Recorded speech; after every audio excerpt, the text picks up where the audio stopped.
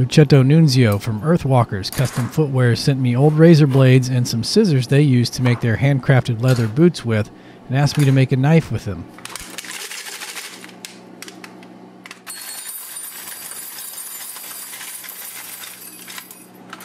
Now, I've used scalpels and razor blades in canister Damascus before, and they are fun, but they just don't produce a very interesting pattern. So that's right, we're going to use bits of our scissors mixed with powdered steel to make a blade in this case. The cool part is that I want to use the steel in these scissor blades to make the cutting edge of the knife. I was worried these scissors were either stainless steel, which can't really be forged very well, or a cheap case-hardened low-carbon steel with a coating on it. So I whipped up a test container seen here, and we lucked out. These scissors appear to be nickel-coated high-carbon steel. Nickel makes a horrible blade, but it contrasts well when etched in acid. The first step is going to be to grind off the nickel coating like I did here on these scissor blades and check that we got it all off by etching the steel. And you can see here where there's still some nickel coating left on this one. So I'm going to have to take that back to the grinder. Great, so now that we have all of these scissor blades cleaned up, let's tack weld them together with my arc welder. Then I'll forge weld them together in the forge using borax flux.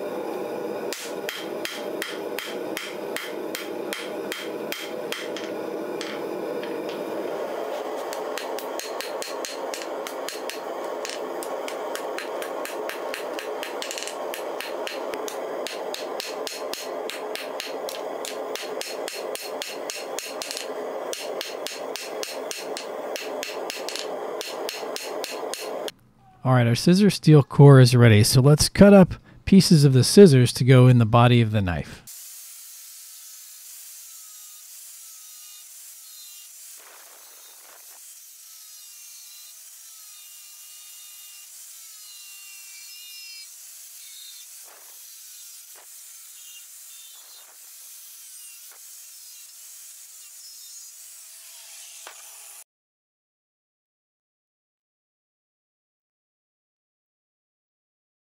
The white stuff going in our canoe canister is titanium dioxide powder, and I'll mix it with water, smear it around. It keeps the canister from sticking to our billet.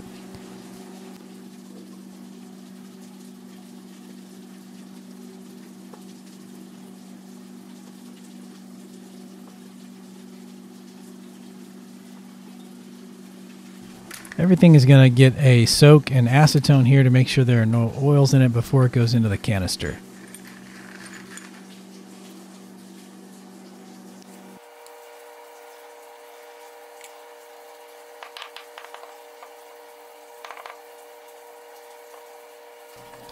Our scissor steel core is going to go in the bottom of our canoe-style canister Damascus container, and I'm surrounding it with iron powder, which will etch light gray, while the scissor core will etch black, making it more easy to identify and grind everything away from the edge other than that steel scissor core, which is what we really want to be there doing the cutting.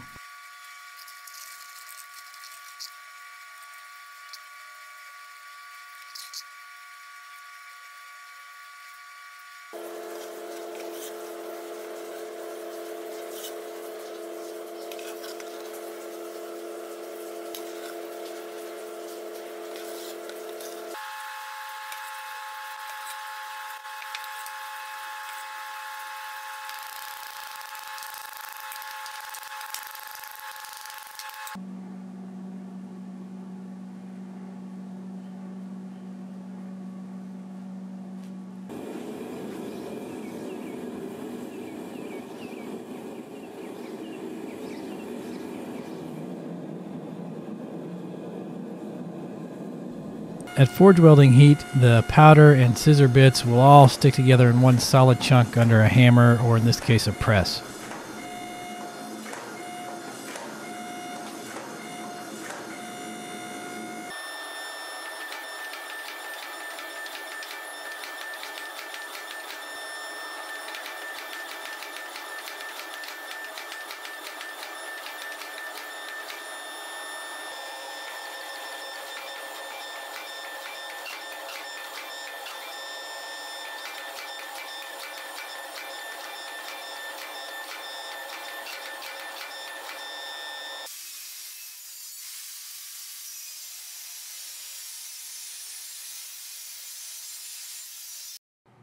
So that big chunk is an area that just didn't pack all the way, and it's a bit of a hazard moving forward, so I've ground it away.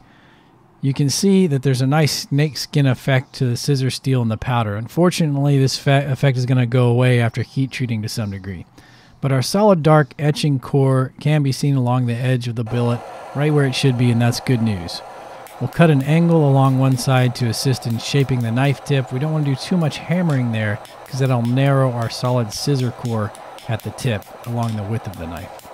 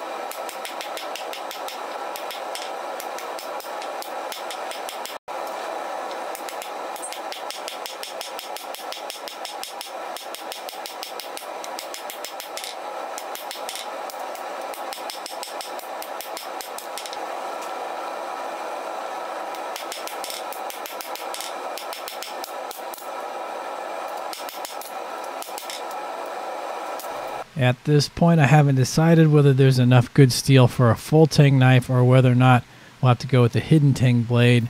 I'm trying for the former. If I can hammer it out thin enough, we should be able to expand it to fit the proper dimensions and still be able to grind away those little bad bits of material you saw me pointing out there. We'll do some profiling here, see what we're left with. I think I'll have to go do some more hammering and get things a little thinner. In order to get it that thin, we'll just have to go ahead and hammer in a taper, which is no big deal.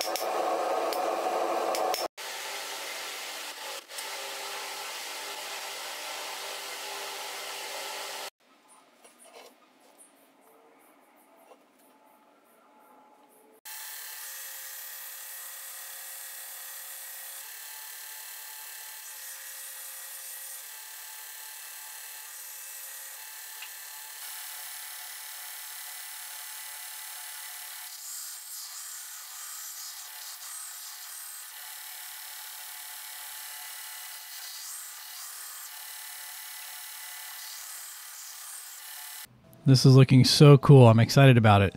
Time for some forge side thermal cycling. We don't know what the steel is, but some low temperature thermal cycling should help just about anything, so we'll start there. I know for my test piece that this will quench from low temperatures into a medium speed commercial quench oil to harden, and so that's what I'm going to do here.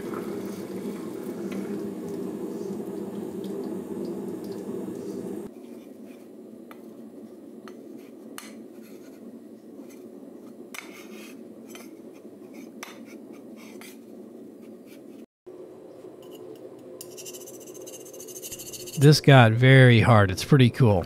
It's skating the 65 HRC file, so that's pretty neat. This steel may turn out to be pretty good stuff.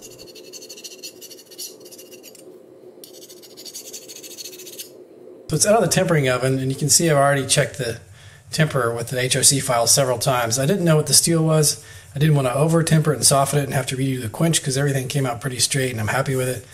So I just sort of went low and slow. I started at 360 degrees. Then went to 380. Still, it was very hard after 380, so I went to 390. And as you can tell, this is 65 HRC file. And it's digging in, but the 60 is still really skating nice. So somewhere between 65 and 60, I think I'll just keep it there. I'm not going to do any more tempering. In my excitement, I forgot the handle holes prior to hardening. So I'll drill down the tang here and see if I can't get something drilled.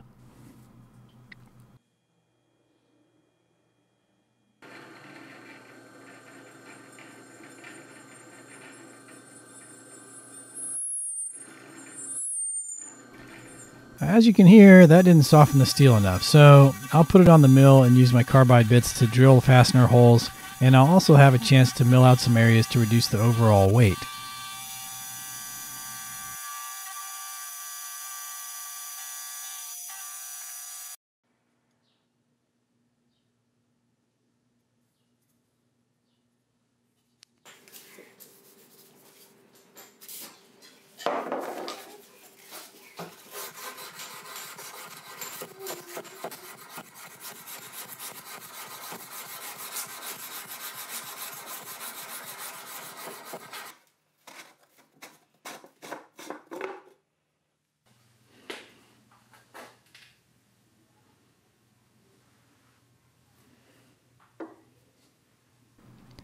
We're going to do some cyclic etching and polishing. So here we're etching, then I'll take it and polish it, then I'll etch it and then polish it about 3 times.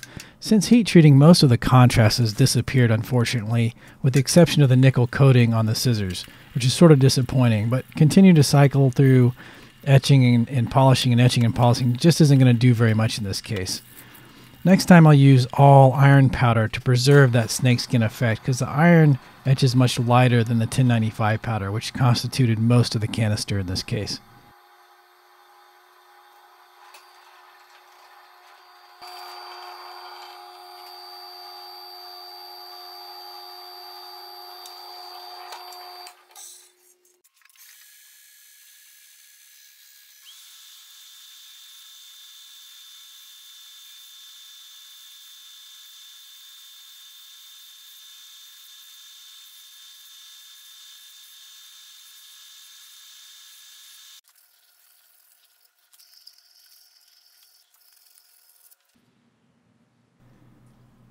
Here it is, all put together and oiled up. It looks pretty sweet.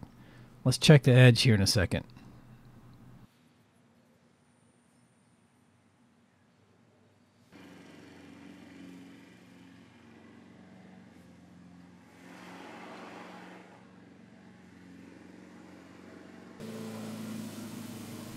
Well, it looks pretty good. I don't know what the steel here is again, but it heat treated very well and took a blistering sharp edge. So I'd like to say I'm very impressed with it, but then as soon as I do, someone who knows will post that scissor steel is actually garbage.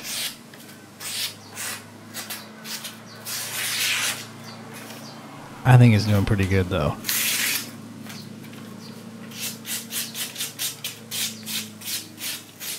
Well, as usual, there's some things I do differently, but overall I'm pretty happy with this. I'm wondering about making a razor with the scissor steel and just sort of keeping the scissor loop as part of the razor handle. That'd be pretty cool. What do you guys think?